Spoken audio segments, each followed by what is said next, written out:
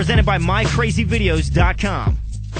Chuck, I don't know where people came across this. It is the Chuck Norris facts. It's been floating around the internet for several months now, and this is some kid who just came up with all this wild stuff about how tough you are and everything. I'm going to give people a little example of what is on there.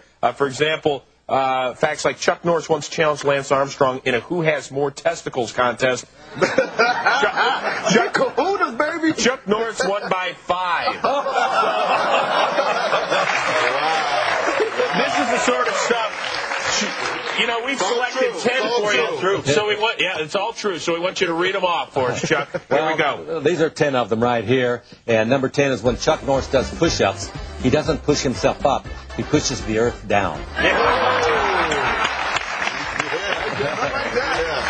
There are no steroids in baseball. Only players Chuck Norris has breathed on.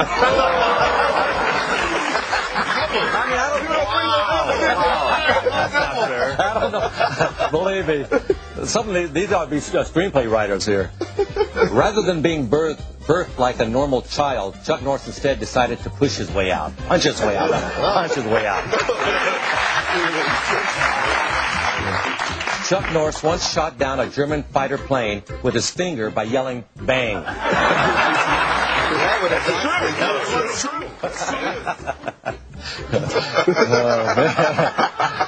Chuck Norris doesn't churn butter.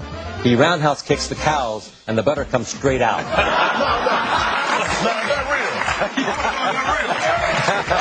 because I have a ranch. That's how I get my butter.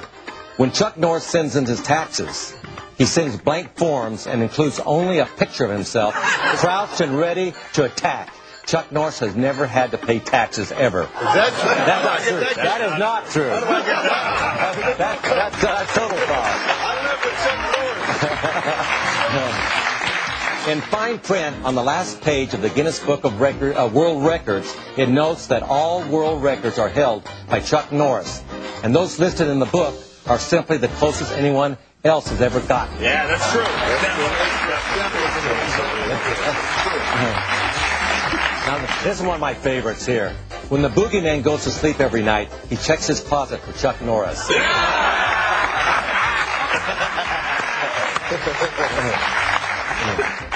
Chuck Norris is currently suing NBC, claiming Law and Order are trademark names for his left and right legs.